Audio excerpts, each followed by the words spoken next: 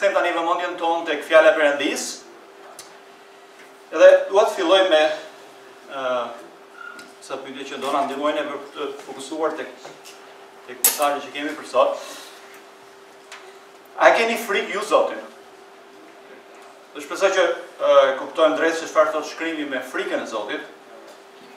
Edhe fakt kur shkojmë tek fundi i librit Predikuesi që ne predikojmë dhe flasim më shumë çfarë është frika e Zotit, por pyetja që kam unë tutje është, a jemi të manitur dhe të mrekulluar kush është Perëndia dhe çfarë ai ka bërë në tërësi dhe sidomos në jetën tonë? Kur ne lexojmë nga pjesët e shkrimit, sidomos për shembull nga Psalmi 73:1 që Perëndia është i mirë, a mbushet zemra jonë me çuditje, mirënjohje, me mrekulli dhe për ulësi dhe dashuri? A jemi falendërues dhe mirënjohës Zotit që për çdo gjë fakt që po ndodh në jetën tonë? A jemi falendërues dhe mirënjohës për vështirësitë dhe problemet që ne kemi në jetën tonë? Sepse përmes tyre Perëndia synon të na bëjë mirë neve, na shënderojë dhe të na bëjë neve si Jezu Krishti. A adhuroni ju dhe lavdëroni atë? A është mbushur zemra juaj me falënderim dhe mirënjohje ndaj tij çdo ditë? Apo është mbushur zemra juaj me zemrim, me inat, me cinizëm, me ankime, me shfryrje, me sharje, me bërtitje, sepse jeta juaj nuk po shkon ashtu siç ju mendoni se duhet të shkojë. Gjithçka që ne lidhim në jetën tonë, shpreshherë lidhim me veten tonë. Si ndjehemi ne? Çfarë po na ndodh neve? Çfarë nuk po ndodh me neve? Çfarë ne duam dhe çfarë ne nuk duam? Çfarë ne po arrim dhe çfarë ne nuk po arrim? Si po na shkojnë gjërat dhe si nuk po na shkojnë gjërat? Pra shpeshherë kjo bëhet qendra e jetës tonë dhe Perëndia është thjesht një shtojzë e jetës tonë. Dhe ai dhe fjala e tij nuk janë qendra e jetës tonë dhe nuk është pika nga ku ne shikojmë çdo gjë tjetër në jetë. Pra formojmë perspektivën e jetës çdo gjë që ne bëjmë nga fjala e Perëndisë. Ne shikojmë me jetën më shumë për ne, prej nesh dhe për ne. A është mbushur zemra jonë me të vërtetë me manitje, çudi, mirënjohje dhe falënderim që Zoti është i mirë me ne në Krishtin, që është treguar i mirë në Krishtin, që vazhdon të tregohet i mirë me ne në Krishtin. Ai ka nisur në fakt një punë të mirë për ne dhe në ne, dhe një punë që ai do ta përfundojë deri në ardhmën e Jezu Krishtit dhe na transformojë plotësisht neve, duke na bërë si biri i tij, dhe ai po vazhdon të na shenjtërojë dhe një ditë do na çojë në lavdinë të përjetshme. A nuk është kjo që duhet të na mbushë me gëzim dhe mirënjohje çdo ditë? Me çfarë është mbushur zemra jonë sot? A ndarojmë Zotin neve në çdo gjë që bëjmë? A jemi të manitur dhe mrekulluar me kujdesin e tij të vazhdueshëm ndaj nesh? Në jetën tonë të përditshme, kur ne mendojmë, kur flasim, kur zgjedhim, kur marrim vendime të ndryshme dhe bëjmë gjëra të ndryshme, a duam t'ia dimë vërtet për Perëndinë? A konsiderojmë vërtet Perëndinë? A konsiderojmë me të vërtetë fjalën e tij? A është ai që drejton jetën tonë? A jetojmë ne jetën tonë të përditshme sikur ne jemi Zot të saj? Sikur ne flasim, zgjedhim dhe veprojmë sikur të duam ne? Ne jemi Zot të saj. A konsiderojmë që Zoti është sovran mbi gjithçka që ndodh në jetën tonë? Dhe ai meriton të adhurojmë, ta duam, të bindemi dhe shërbejmë atij në botën e tij me jetën tonë. Në mënyrë veçantë ne që e njohim Krishtin. A sillemi ne sikur jemi Zot të jetës tonë? Në fakt, në këtë nëmendje ju ftoj të hapni Biblën, fjalën e Zotit te Predikuesi kapitulli 3, dhe sot do të lexojmë vargjet 1 deri në 5, edhe do të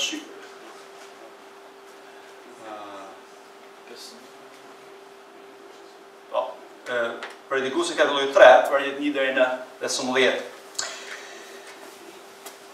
Në qoftë se nuk e keni hapur, në fakt do ta lexojmë dhe nga ekrani, kam një arsye pse unë fakt kam vendosur në ekran edhe me ngjyrat, do të shpjegoj pak më vonë, por kjo është çfarë ne do lexojmë sot, është fjala e Perëndisë për ne sot si bijtë dhe bijat e tij. Dhe le ta dëgjojmë atë me vëmendje, le ta dëgjojmë atë me besim dhe me bindje si bërës të fjalës së tij. Dhe le ta lexojmë. Çdo gjë ka stinën e vet. Çdo situatë ka një kohë në qiell. Një kohë për të lindur dhe një kohë për të vdekur. Një kohë për të mbjellë dhe një kohë për të shkulur atë që është mbjellë. Një kohë për të vrarë dhe një kohë për të shëruar.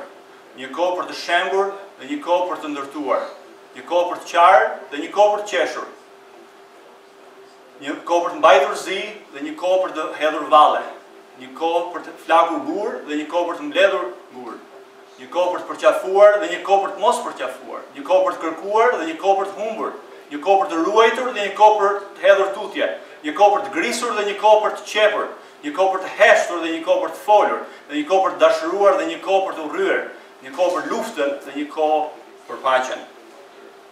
Çfarë përfitimi ka ai që punon nga të gjitha gjërat për të cilat mundohet? Pa punën që Perëndia u jep bijve të njerëzve, me qëllim që të mundohen. Ai e ka bërë të bukur çdo gjë në kohën e vet, ka vënë madje përjetësinë në zemrat e tyre, pa i dhënë mundësinë asnjë njeriu të zbulojë veprën që Perëndia ka bërë nga fillimi deri në fund. Kështu kuptova që nuk ka gjë më të mirë se sa të gëzohesh dhe të bësh të mirë sa e gjallë. Dhe çdo njeri duhet të hajë, pijë dhe gëzojë në të gjithë mundin e tij. Kjo është një dhuratë e Perëndisë. E kuptova që tëra ato që bën Perëndia mbeten për jetë. Nuk mund të shtosh dhe të heqësh asgjë. Dhe Perëndia vepron kështu me qëllim që njerëzit të kenë frikë prej tij. Ajo që është ka qenë edhe më parë, dhe ajo që do të vijë ka qenë më parë, dhe Perëndia heton atë që ka kaluar. Amen. Ne lutemi së bashku lutemi bashkë me mua që Zoti të flasë përmes fjalës së tij. Shkurtimisht. Padre dashur, ne vim në praninë tënde të shenjtë. Dhe të thënderojmë për këtë mundësi që ne kemi si populli yt, të dëgjojmë fjalën tënde, si bijtë tu dhe bijat e tua që të afrohemi të flonit. O Zot, i pranishëm tani këtu në anë frymëzën të shenjtë. Na fol përmes saj. Na fol o Zot që ne të gjallërohemi, forcohemi, të frymëzohemi o Zot, të jetojmë çdo ditë për ty dhe për lavdinë tënde. Lutem o Zot që fjala jote do të jetë që do na mësoj, do na bind, do na ndrejsh dhe do na rrisë në shenjtërim për lavdinë e Jezu Krishtit. Në emrin e Cilit ne lutemi. Amen. Predikuesi në fakt po flet për kohërat, siç e shihni, dhe kush i cakton ato. Çfarë është koha në fakt? Një herë kur e pyetën ose më saktë një predikues citon çfarë thot Agustini në librin e tij Rrëfimet, edhe ai flet këtu për kohën edhe ai thot, çfarë është koha? Unë di mjaftueshëm thot për të, nëse ndodh që askush nuk më pyet. Interesante apo jo? Nëse s'më pyet askush, di mjaftueshëm. Pra çfarë është koha? Agustini është një ndër njerëzit që Perëndia ka përdorur tash nga ai kishte dhe vazhdon me tutje dhe thot, por nëse më pyesin për të dhe përpiqem ta shpjegoj, pra çfarë është koha, ndihem thot krejt i hutuar. Për çfarë është koha?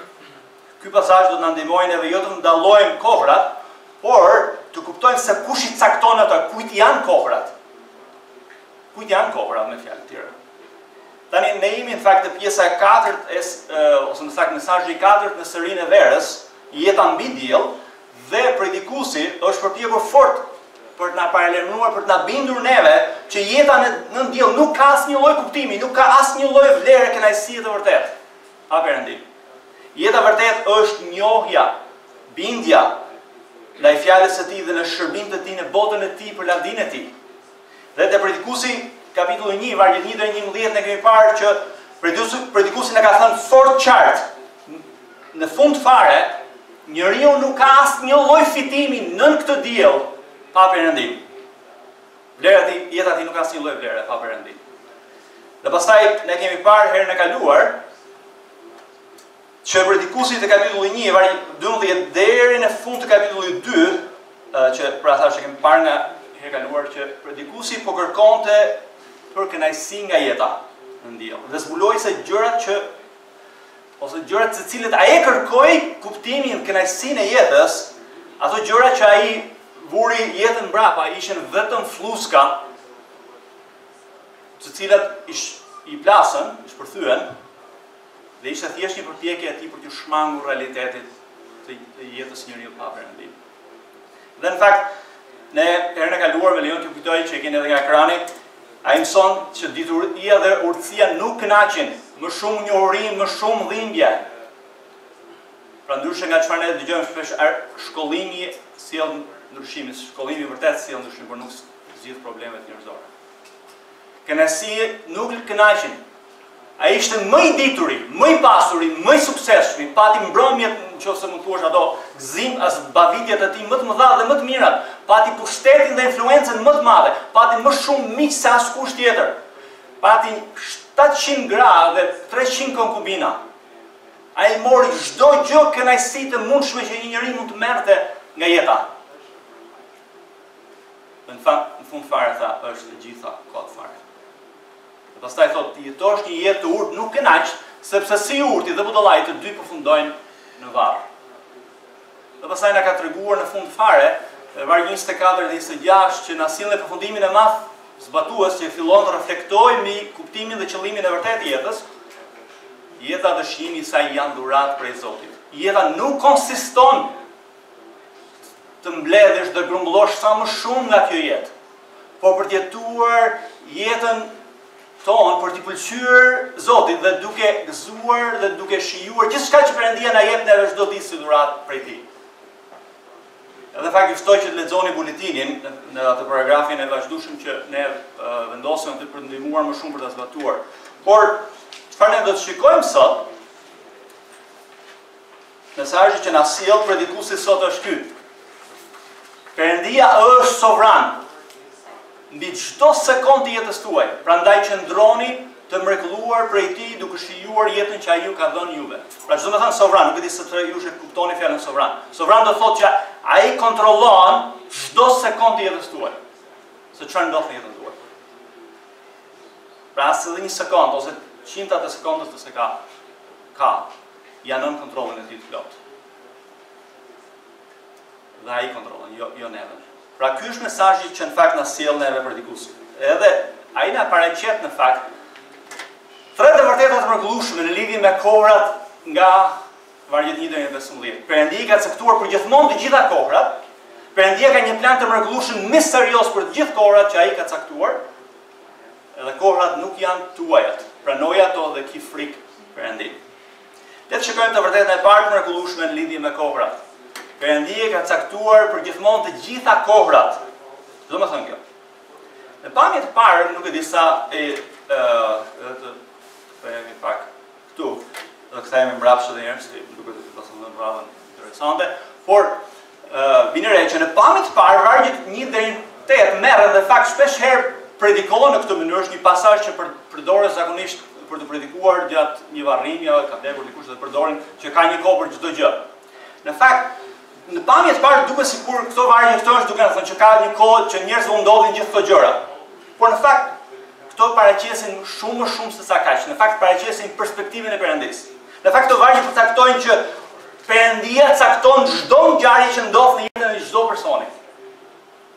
Vargjet 1 deri në 8 nuk ta tregojnë se si ne të dallojmë ato periudhat apo kohërat e jetës, ose çfarë po na ndodh në jetën tonë, por shumë të kuptojmë se kush i cakton ata, kush i ka caktuar ato. Në fakt në vargun 1 gjejmë këtë shprehje nën qiell, dhe shpesh herë deri tani nëse ju keni qenë të vëmendshëm deri tani, ka një shprehje të njohur që është shumë e përdorur gjatë librit të predikuesit, që është shprehja nën diell. Dhe kjo shprehje kur predikuesi e përdor do thotë që po i referohet perspektivës së kufizuar të njeriu, të jetës së njeriu thjesht çfarë ka kjo jetë dhe s'ka asgjë më shumë, është jeta thjesht nën diell, siç shumë e shikojnë. Por shprehja tani që ai përdor këtu thotë nën qiell, shfaqet 3 herë në librin e predikuesit, te kapitulli 1 vargu 13, 2-3 kemi parë dhe 3-1 tani. Duke parë se cilën nga këto vargje shprehja nën qiell i referohet në fakt përfshirjes indirekte, pra jo në pamje të parë, por domethënë Perëndia është mbrapa skenës, duke në të gjitha ngjarjet që ndodhin në botë. Në fakt vargjet 2 deri në 8 përshkruajnë që këto ngjarje jo thjesht janë pjesë e jetës tonë, po sepse na thuhet që asgjë nuk ndodh rastësisht. Nuk ka fat. Njerëzit thotë të prift fatin, nuk ka fat. Nuk ka as rastësi që përcakton se çfarë ndodh me jetën e njerëzve të Perëndisë. Në fakt ai kontrollon të gjitha ngjarjet. Njerëzit duke mos pasur në fakt një marrëdhënie të drejtë me Perëndinë. Në fakt gjithë libri i predikuesit thotë që ne duhet kemi një marrëdhënie të drejtë me Perëndinë, por jo thjesht që Perëndia ekziston. Ai gjithmonë do ta shpjegoj këtë. Në fakt njerëzit duke mos pasur një marrëdhënie të drejtë me Perëndinë, përpiqen që ata vetë të jenë Perëndi jetës tyre. njerëzit pa Perëndinë përpiqen ta kontrollojnë kohrat se çfarë do të ndodhë atyre dhe çfarë nuk do të ndodhë atyre. Edhe kjo është një mënyrë për t'u përpjekur për t'i shpëtuar përgjegjësive të tyre individuale dhe të fitojnë sa më shumë nga kjo jetë në mënyrë që të krijojnë një jetë sa më të paqë dhe sa më të sigurt. Tani, ne te kapitulli 1 pam atë ciklin e natyrës ose ciklin e klimës që ai thotë dielli lind, dielli perëndon, era shkon rrotullohet dhe kthehet prapë atje, ret dhe shiu gjithë më radh në atë ciklin e tyre të vazhdueshëm që s'mbaron asnjëherë. Dhe që vazhdojnë pa pushim. Po ashtu thotë edhe koha tani bën një krahasim Solomoni dhe na thotë që koha gjithashtu lëviz në mënyrë të pandalshme. Ngjarjet shkojnë njëra pas tjetrës, madje edhe në të kundërt të tyre, lind dhe vdes. Pra nga lindja te vdekja, nga mbjellja te korrja, e kështu me radhë deri te lufta dhe paqja. Çdo ngjarje, pra do të kuptojmë, edhe një herë nuk po flasim për fatalizëm.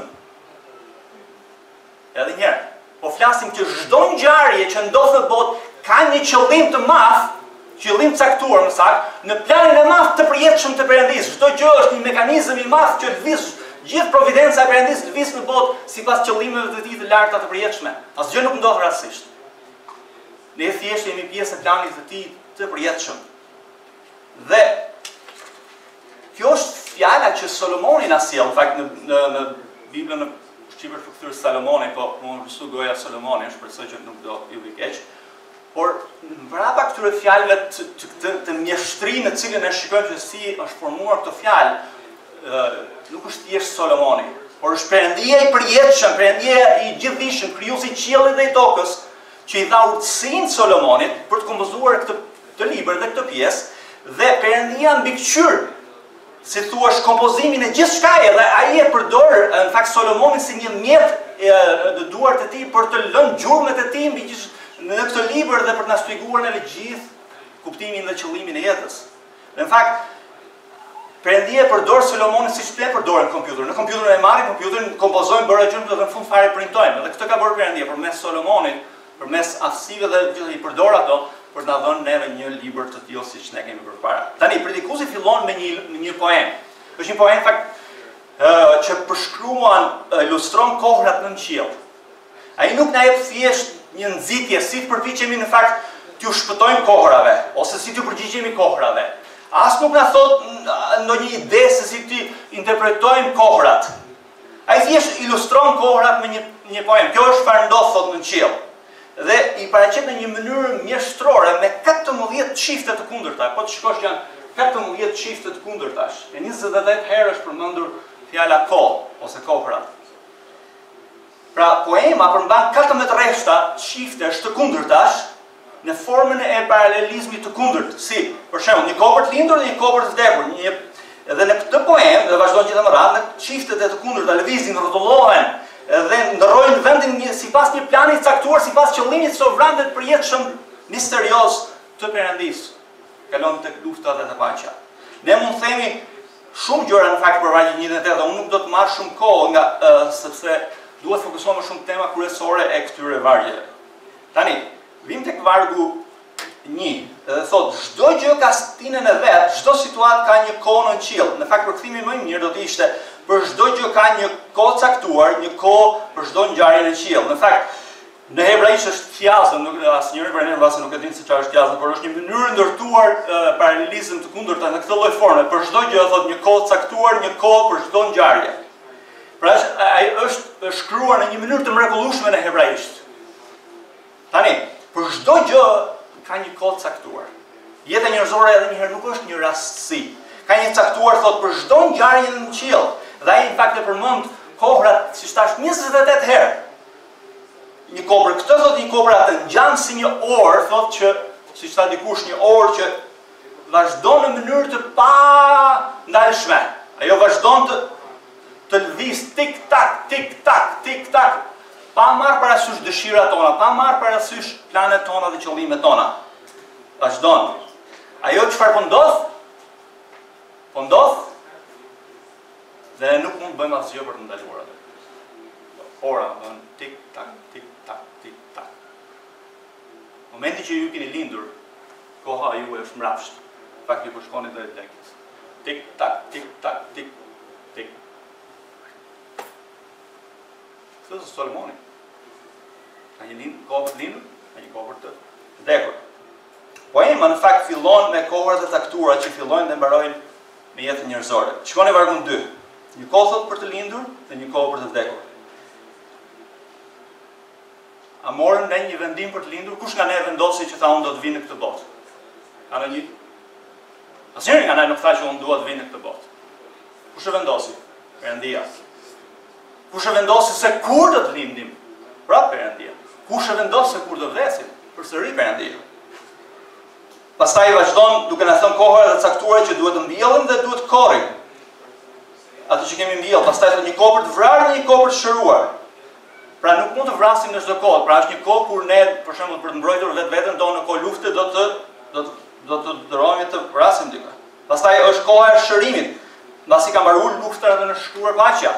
Pastaj me radhë ngjarjet e gjithë jetës, për cilën prej tyre ka një kohë caktuar. Dhe gjitha këto paraqiten në vargje 3 deri në 8. Ne mund të mendojmë kohëra të ndryshme që ne i shikojmë të gjitha këto gjëra.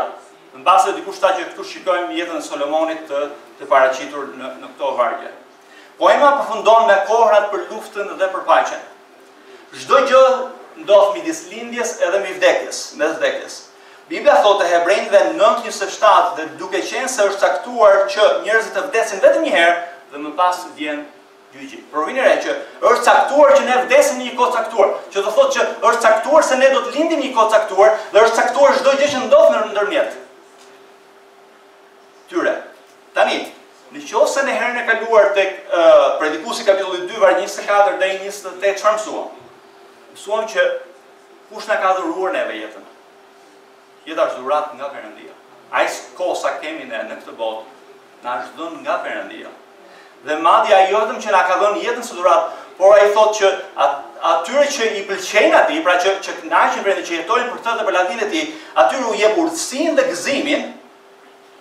Dhe tani vinte Predikuesi 3:1-8 dhe mësojmë që Perëndia jo vetëm që na ka dhuruar jetën, jo vetëm që na jep urtësinë dhe gëzimin dhe kënaqësinë për shijuar gjithë gjërat që ai na ka dhënë, por gjithmonë ai gjithashtu ai ka caktuar kohërat në të cilat ne jetojmë, për çfarë do ndodhë jetën tonë. Poema ngjason në fakt më shumë me poemën tek Predikuesi kapitulli 1 vargu 4 deri në 7, një brez shkon, një brez vjen, toka mbetet për jetë dhe dielli lind dhe pastaj perëndon dhe shpejtohet në drejtim të vendit nga dele me radhë gjithë cikli i natyrës që ai përshkruan dhe thotë ashtu si shohim ciklet e përsëritjeve të natyrës, po kështu shikojmë edhe vazhdojmë të shikojmë ciklet e jetës tot mbi tokë. Ky është cikli thot i jetës. Një brez vjen thot dhe një brez shkon. Dielli lind dhe me radhë gjithë me radhë. Pastaj thot njerëzit linden dhe njerëzit vdesin. Ka një kohë për të mbjellë thot dhe ka një kohë për të korrur. Një kohë për vrasje dhe një kohë për shërim. Një kohë për shkatruar dhe një kohë për ndërtuar, e kështu me radhë. Jeta në ndjell ngjason si ai një mulli. Gjithë ne kemi parasysh mullirin, apo jo? Por interesante është që mulli që bluan shumë gjëra, në fakt interesante që futet shumë gjëra këtej, por s'del asnjë, nuk fitojmë asnjë gjë. Njerëzit mundohen fort në qiell, por në fakt nuk fitojnë asgjë nga jeta. Jeta ngjason, si thua, ndryshe mund të themi, me një makinë që xhiron gomat në vend, por nuk shkon askund. Pra, ai thotë që pa Perëndinë, të gjitha këto gjëra, thotë, tër jeta është kocësi, diçka thotë bosh, diçka është aull, është tani s'është më vonë. Dhe Predikuesi, si mendon, na lën neve këtu. Predikuesi thotë që gjithë kohërat janë caktuar nga Perëndia dhe asgjë nuk ndodh nga fati apo nga rësia, dhe nuk varen nga ne. Në fakt, çdo ngjarje është pjesë e planit të madh të përjetshëm të Perëndisë. Solomoni thotë që nuk ka rëndësi se çfarë jeti, njeri apo një lule do si do. Çdo gjë i shërben qëllimit dhe planit të tij të përjetshëm. Perëndia ka caktuar çdo gjë që ndodh. Perëndia nuk është si ne mendojmë fakt se Perëndia është se nisa felin nuk e morova. Perëndia nuk është si një llampë, si llampa e Aladinit që ne e forkojmë dhe del një xhin edhe fillon të bëjë çfarë duam ne. Dhe ne kështu mendojmë Perëndinë, që ne mund të bëjmë diçka në këtë jetë Do të mund të jetojmë një jetë disi që mendojmë neve që i pëlqen atij dhe si e gjinje e fërkojmë Perëndinë dhe ai filloi të bëjë gjërat që ne duam. Është koncepti më jo biblik për Perëndinë. Perëndia është krejtësisht i papërshtatshëm, nuk përshtatet me ne. Në fakt, Perëndia është një luan që nuk e zbut dot kurrë. Edhe ne duhet kemi shumë frikë kur i afrohemi atij. Perëndia është i pazbutshëm. Ne në fakt e kemi kthyer Perëndinë në një gjin. Që thjesht duam të bëj gjërat që ne duam. Kur harrojmë që ai është Perëndia dhe çdo gjë ekziston për të. Ai nuk ekziston për ne. Nëse Perëndia ka caktuar çdo gjë që ndodh, atëherë çfarë do të thotë kjo për ne? Kjo na çon te vërteta e dytë e rëndësishme dhe mrekullueshme në lidhje me kohërat. Perëndia ka një plan të mrekullueshëm misterioz për të gjithë kohërat që ai ka caktuar. Dhe vini re në vargun 9, edhe ai fillon përsëri me një pyetje që e ka bërë tashmë, çfarë përfitimi ka ai që punon nga të gjitha gjërat për cilët mundohet? Pra ka ndonjë përfitim njeriu ndërkohë që ai mundohet të mbledh, të grumbullojë, të fitojë sa më shumë nga kjo botë? Predikuesi thotë qartë në fakt që nuk fiton asgjë. Si tek kapitulli 1, vargu 2 deri 11, edhe 2:22 na ka thënë që njeriu nuk fiton asgjë. Vjen re se si një kohë anullon një kohë tjetër. Një kohë për të lindur thotë një kohë për të vdekur. Asgjë nuk mbetet. Një kohë për të mbjell lulet në pranverë dhe në vjesht do të shkulish, sa nuk e di çfarë të bësh me to. Apo do të lësh thanë. Asgjë nuk fitohet, absolutisht asgjë thotë. Dhe vini re vargun 10, që në fakt e ka thënë këtë edhe tashmë në vargun e ka thënë edhe në vargun 13 kapitulli 1, pash punën që Perëndia u jep bijve të njerëzve me qëllim që të mundohen. Për një Perëndia u jep njerëzve punën thotë që të mundohen. Ishte pjesë e rënjes së njeriu në mallkimin e mëkatit apo jo. Është një punë e palumtur që thotë Solomoni që i ka dhënë njeriu. Një punë e palumtur sepse ne kemi një ndjesi të bukurisë që ka puna. Ndërtojmë, bëjmë shumë gjëra, por ne nuk shohim më shumë se sa si thush kotësinë të gjitha gjërave pa Perëndinë që ai u jep vlerë të përjetshme gjërave. Kur ne vijemi mbas gjërave të kësaj jete, kur ne përpiqemi thjesht të mbledhemi dhe grumbullojmë të fitojmë sa më shumë nga kjo botë, sepse këto gjëra, duke jetuar për këto gjëra, se këto gjëra do të na japin neve gëzim, do të na kënaqin dhe do të na bëjnë të lumtur. Në fakt ato nuk sillen asnjë lloj fitimi.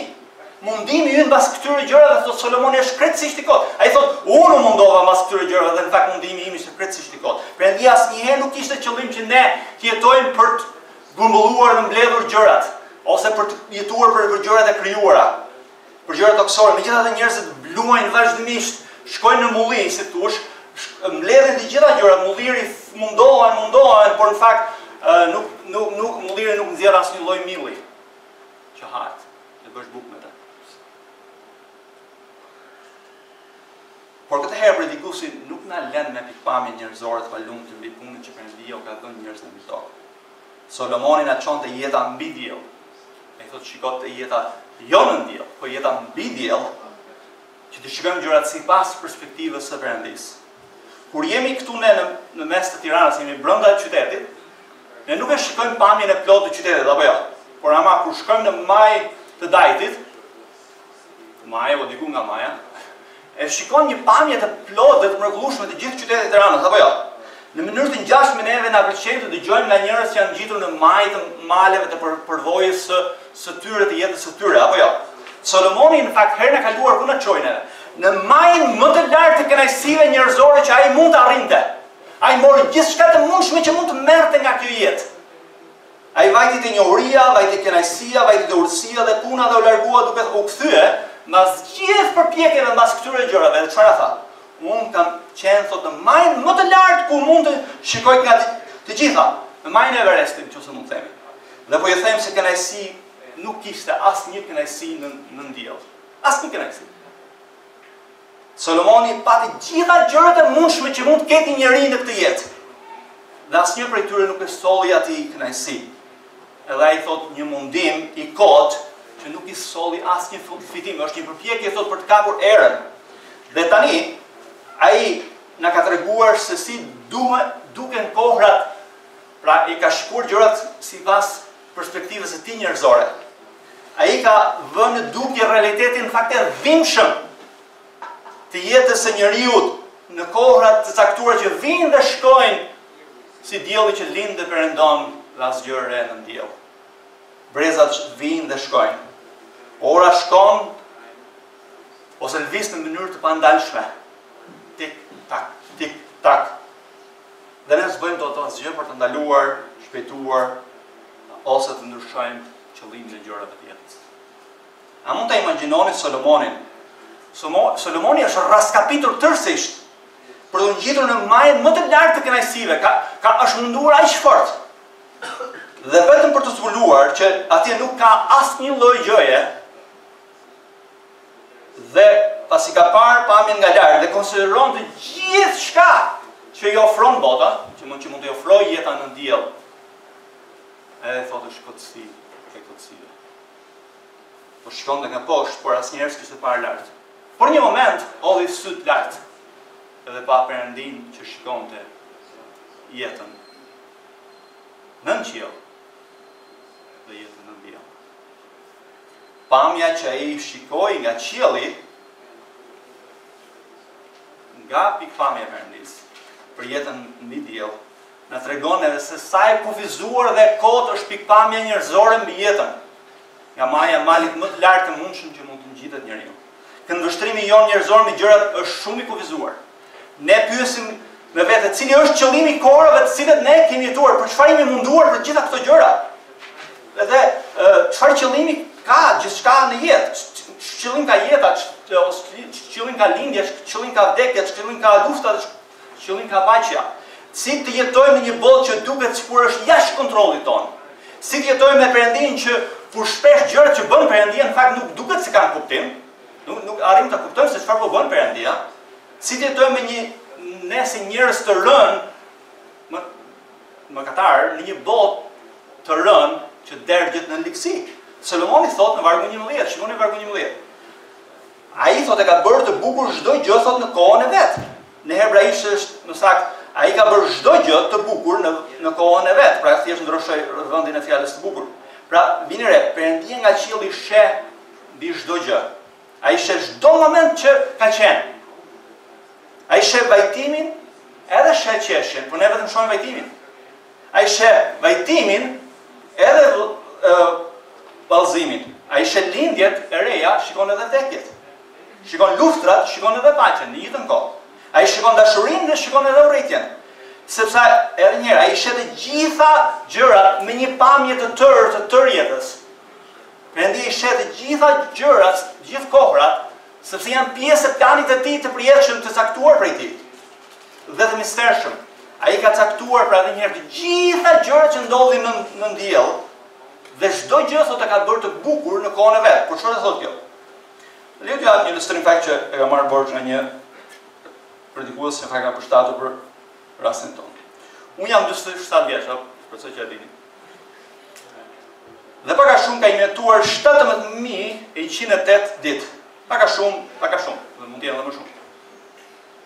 Kjo do thotë që ka injetuar 410.592 orë, ose 24.635.520 minuta, ose 1.478.131.200 sekonda. Doni ta dini sa kam jetuar. Do të mbajeni në stim dhe shtoni ditë. Predikuesi më thotë që Perëndia e ka bërë çdo një nga këto të 1 miliard sekondat e jetës time. Të bukur në kohën e vet. Nga perspektiva e Perëndisë, ai shikon çdo sekondë të jetës tonë. Të përputhet me çdo sekondë. Pra çdo sekondë e jetës tonë përputhet me sekondën e çdo njeriu tjetër në këtë botë, dhe si në fund fare, çdo gjë duket e bukur dhe mrekullueshme. Perëndia jo vetëm sheh të gjithën, por ai e ka ato, i ka bërë ato në një mënyrë të tillë të bukur në kohën e vet. Pra ky është plani i tij i madh i përjetshëm, gjërat nuk janë jashtë kontrollit të Perëndisë. Gjërat lëvizin tik tak tak tak, sipas planit të tij të përjetshëm, që ne shohim vetëm grimcat e tij në kohë dhe shpesh gjërat na duken pa kuptim, na duken pa qëllim. Dhe duken madje të misterioshme, ne nuk e kuptojmë se çfarë ndodh në jetë, sepse pamja jonë është e kufizuar. Perëndia ka bërë stinët dhe kohërat dhe rrethanat çdo gjë që ndodh në jetën tonë. Ai përcaktoi punën që ju keni sot. Ai përcaktoi vendin ku ju do të banoni. Ai përcaktoi edhe ku ju do të lindni. Perëndia ka përcaktuar vendin në hartë ku do të banoni.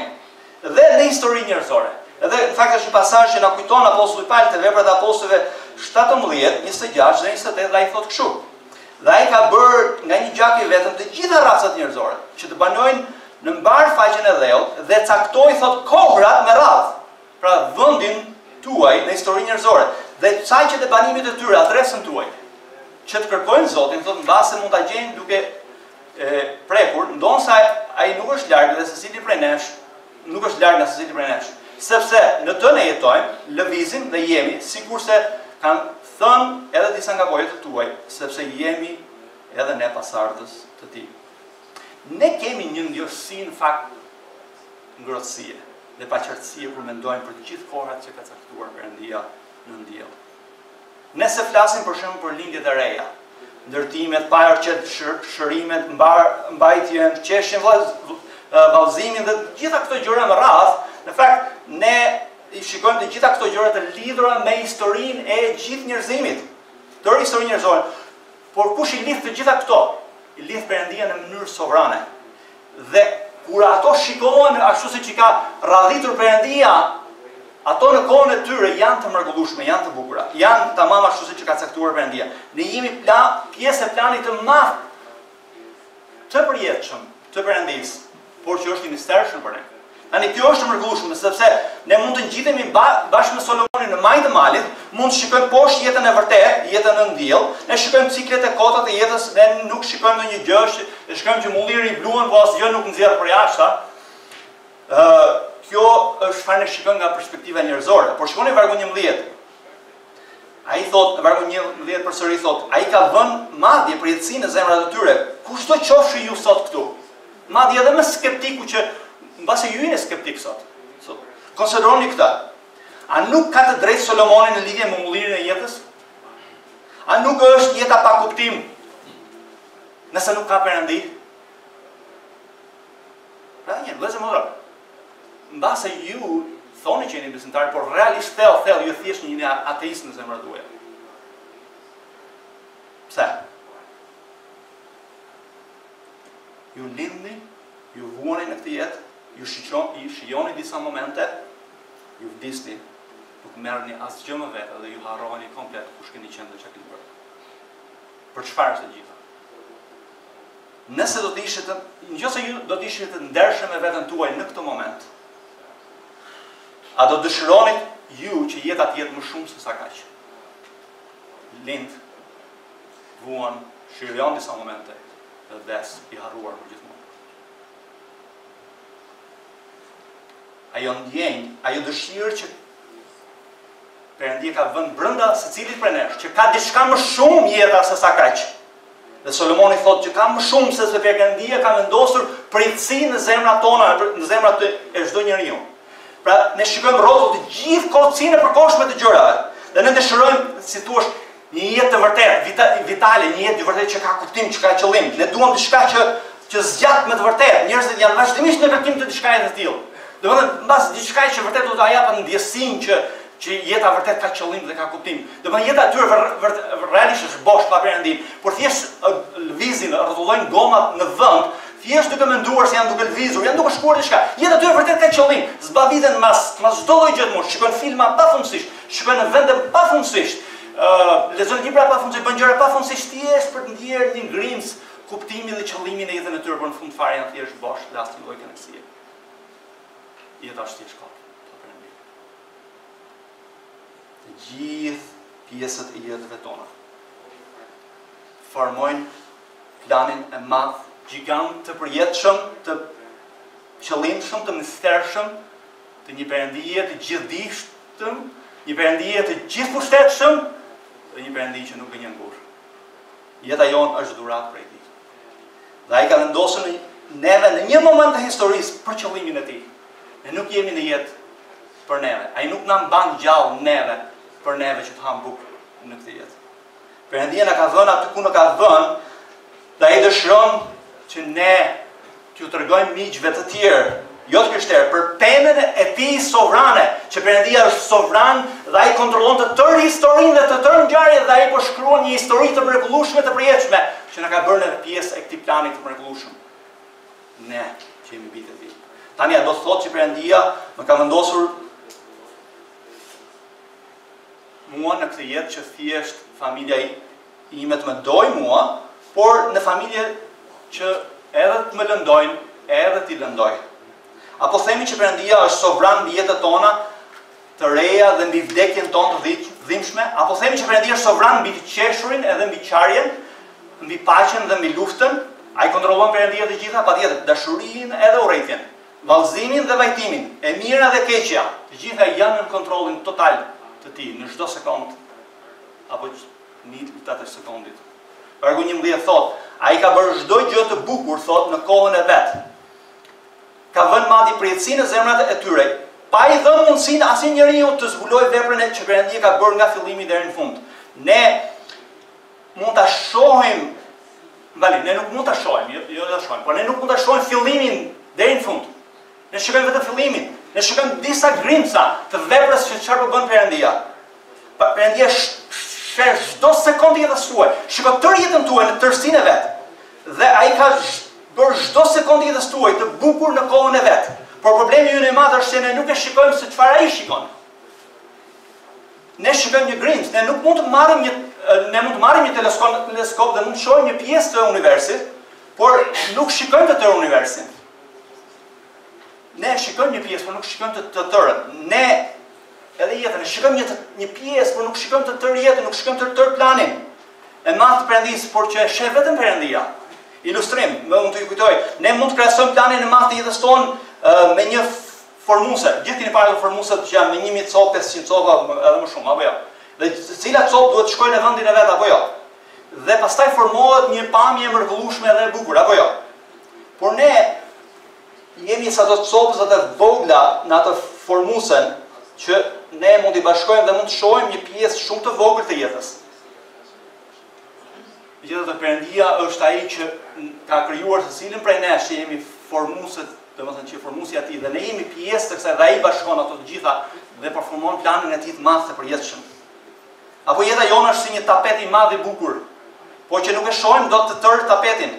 Pjesët e jetës tona që janë pjesët e zbukurimit të mrekullueshëm të tapetit, dhe duket sikur jeta jonë vërtet s'ka kuptim, s'ka qëllim, por është formuar e gjitha në tapetin e madh të planit të përjetshëm të mistershëm të Perëndisë dhe ka qëllim dhe ka kuptim e gjitha sepse është nën kontrollin e tij. Përjetësia në zemrat tona është, si thua, si formusja ose si tapeti i madh që ne jemi bërë pjesë e këtij plani. Pra një plan të mrekullueshëm para syve tanë, por që ne nuk e shohim dot. E sheh vetëm Perëndia, ne shikojmë vetëm një pjesë të saj. Ne mund të shohim se si e mirë dhe e keqja ndërthurën së bashku, por ne nuk kuptojmë gjithmonë sepse Perëndia i ka vendosur, si thua, gjërat e shikojmë pjesë, por nuk shikojmë të tërën. Ne shikojmë një gjë, por nuk shikojmë tjetrën. Ai kontrollon të gjitha. Megjithatë, le të jemi të qartë në këtë gjë. Perëndia nuk është fajtor apo përgjegjës për mëkatin. Ai nuk është që na ka bërë neve që të mëkatojmë, apo nuk na ka bërë ai që të tjerë të mëkatojnë ndaj nesh. Fakti që Perëndia ka caktuar kohërat nuk do të thotë që Perëndia është përgjegjës për ligësinë në botë. Ne jemi përgjegjës. Edhe në fakt herën tjetër ne do shikojmë që ne do japim llogari përpara krijuesit tonë. Por Perëndia është sovran në mënyrë misterioze të mistershme që ne nuk e kuptojmë, por çfarë e besojmë ama. Pra Perëndia ka bërë çdo gjë të bukur në kohën e vet dhe për shkak se ai ka vendosur, si thua, përjetësinë në zemrat tona, domethënë atë dëshirën vërtet që të jemi pjesë e këtij plani të madh të mrekullueshëm të tij, ne shikojmë këtë gjë që në një moment caktuar të gjitha do të jenë të bukura, të gjitha do të jenë të mrekullueshme. Dhe Perëndia ka një plan të tillë për ne. Pra Predikuesi çfarë na ka mësuar? Ne ndjejmë bukurinë, por nuk jemi gjendë të shohim të tërën. Ne duhet të pranojmë edhe një herë kohërat në diell si copëza të thyera, në fakt, dhe të bukura, që Perëndia i bashkon të gjitha në një plan të mrekullueshëm të përjetshëm. Dhe kjo na çon neve tek pjesa e fundit për sot. Kohërat nuk janë tuajat, pranoi ato dhe ki frikë Perëndinë. Çdo gjë në diell është pa kuptim dhe pa qëllim pa Perëndinë sovran. Por çdo gjë ka kuptim në qiell kur e marrim prej dorës sovrane të mirë të Perëndisë. Predikuesi çfarë ka bërë? Pasi ka folur për kohërat nën qiell dhe konsideruar të gjitha copëzat e thyra. Ai thotë të gjitha janë copëzat të pjesë të planit të mrekullueshëm të përjetshëm të Perëndisë. Janë të gjitha të bukura në kohën e vet kur Perëndia i bashkon ato të gjitha së bashku. Dhe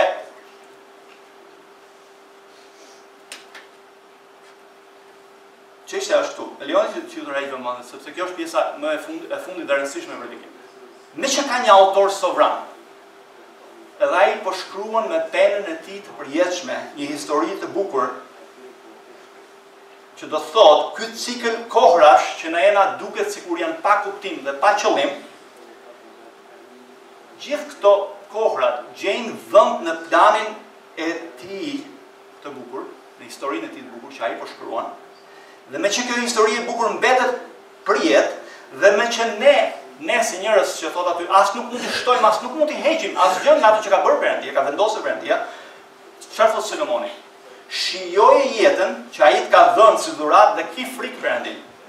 Dhe jeta jon, sa do gjatë që mund të jetë, sa do shkurtër që është, të gjitha gjërat që ju keni, të gjitha gjërat që ju shikoni çdo ditë, janë dhuratë prej tij. Dhe janë për t'i shërbyer Perëndisë. Dhe ne t'i shijojmë ato me gëzim, me njohje dhe me adhurim. Te Psalmi 115:3 thotë kështu: Perëndia ynë është në qiell dhe bën atë që i pëlqejnë.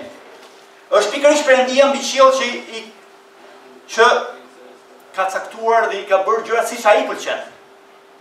Dhe atij ka pëlqyer që neve të ekzistojmë, të jetojmë në këtë moment të historisë, në këtë vend ku jemi pikërisht tani. Që ne ta shijojmë jetën në këtë moment tani dhe të qëndrojmë të mrekulluar prej sovranitetit të tij të madh se si orkestron të gjitha gjërat për lavdinë e tij dhe shërbimin e tij. Pra çfarë po na thot Solomon, çfarë po na thot Perëndia vet përmes Solomonit? Gëzohu në Zotin, Filipianëve 4:4. Bëj të mirë të tjerëve sa je gjallë, pra jeta jote ketë një synim për të bërë të mirë të tjerëve në shërbim Perëndisë për lavdinë e tij. Pastaj ha dhe pi, kënaqur me tërë punën që ka dhënë Perëndia duke falendëruar Perëndinë për gjithçka. E para Korrik 10:31, nëse hanë se pinë se bëjnë ndonjë gjë bërini për lavdinë e Perëndisë, sepse edhe një herë çdo gjë që ne kemi, jeta, çdo gjë na është dhuruar nga Perëndia dhe vjen prej atij që nuk ndryshon dhe nuk ka asnjë hije ndryshimi, siç thot Jakobi 1:17. Perëndia dëshiron që ju të shijoni dhe gëzoni dhuratën e tij të jetës.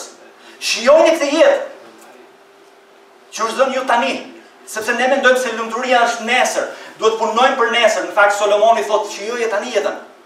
Jo atë që do të vinë në ardhmen, se mbardhen mbas të ardhmës do ta kapish kurrë.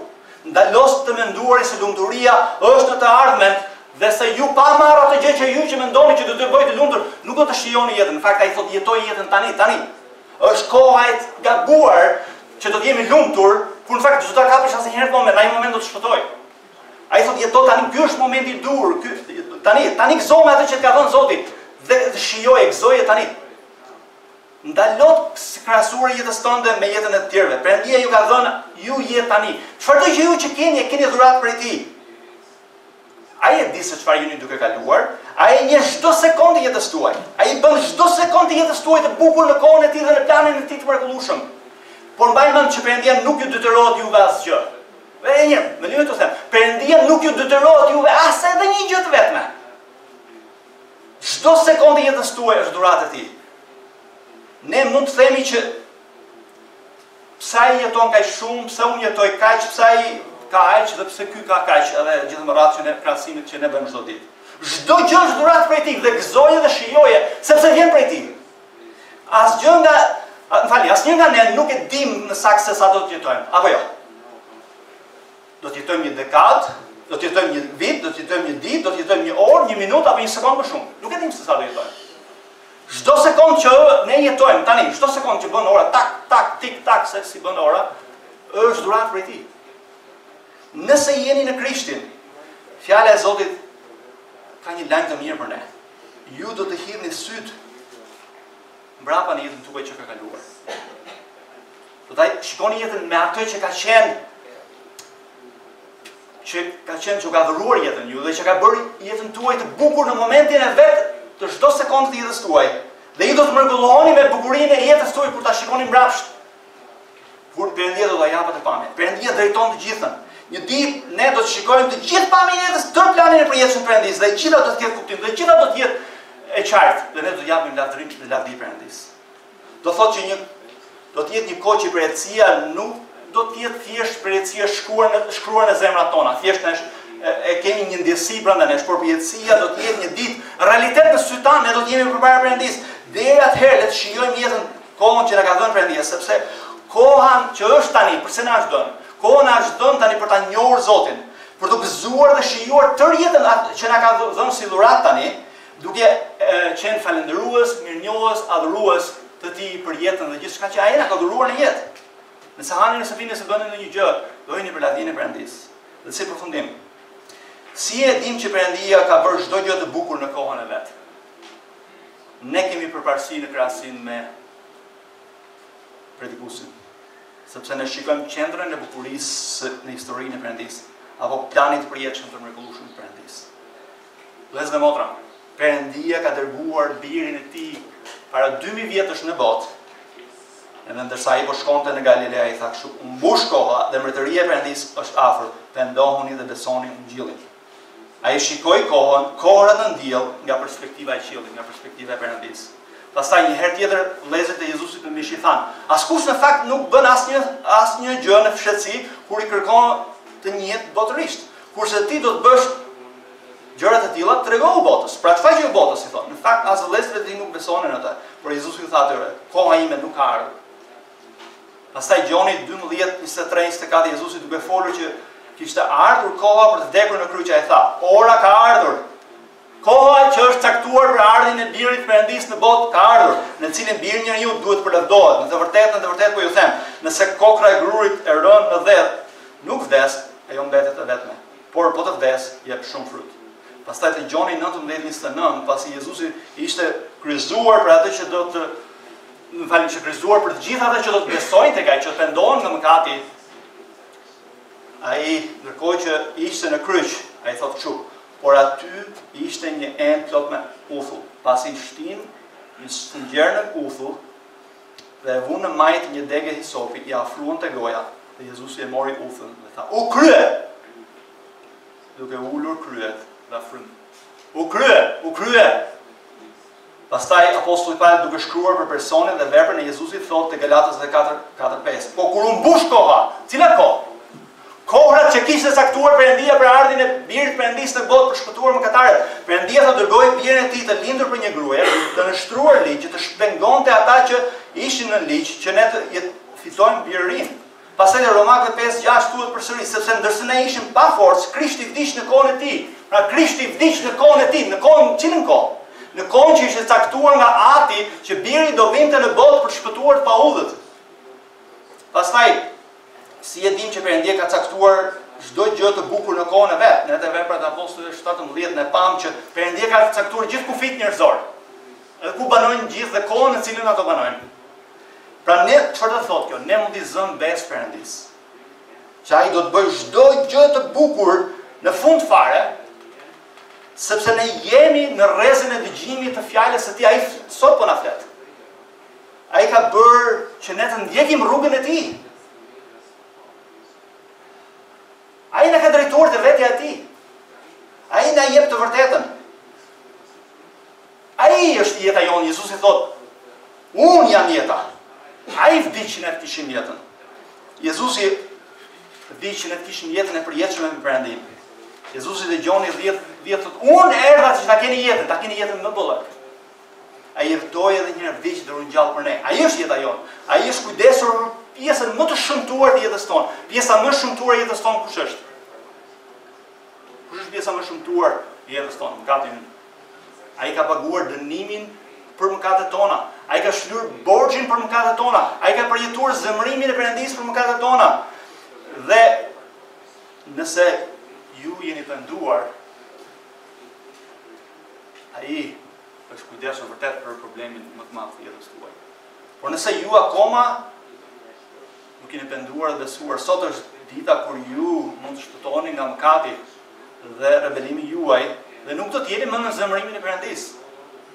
Pra ne dim që Perëndia ka bërë çdo gjë të bukur, sepse Krishti edhe një herë është qendra e historisë. Krishti ka ardhur dhe thot mërtëria e Perëndisë është afër. Dhe çdo gjë tani përvis në drejtimin e planit të përjetshëm të Perëndisë. Dhe ai na ka bërë ne pjesë e këtij plani të mrekullueshëm të përjetshëm. Jeta ka kuptim, ka qëllim vetëm në Perëndinë, vetëm në Krishtin, vetëm në një marrëdhënie të drejtë me Perëndinë përmes Jezu Krishtit. Dhe në fakt çfarë kemi parë sot? Kemi parë që Perëndia është sovran mbi çdo sekondë të jetës tuaj. Prandaj qëndroni dhe qëndrojmë të mrekulluar prej Tij, duke shijuar jetën që ai na ka dhënë neve. Dhe na shpalosur përmes tre vërtetave të mrekullueshme. Perëndia ka caktuar përgjithmonë të gjithë kohërat tona. Çfarë ndodh? Perëndia ka një plan të mrekullueshëm misterioz për të gjithë kohërat që ai ka caktuar. Kohërat nuk janë tonat. Pranoi kohërat dhe ki frikë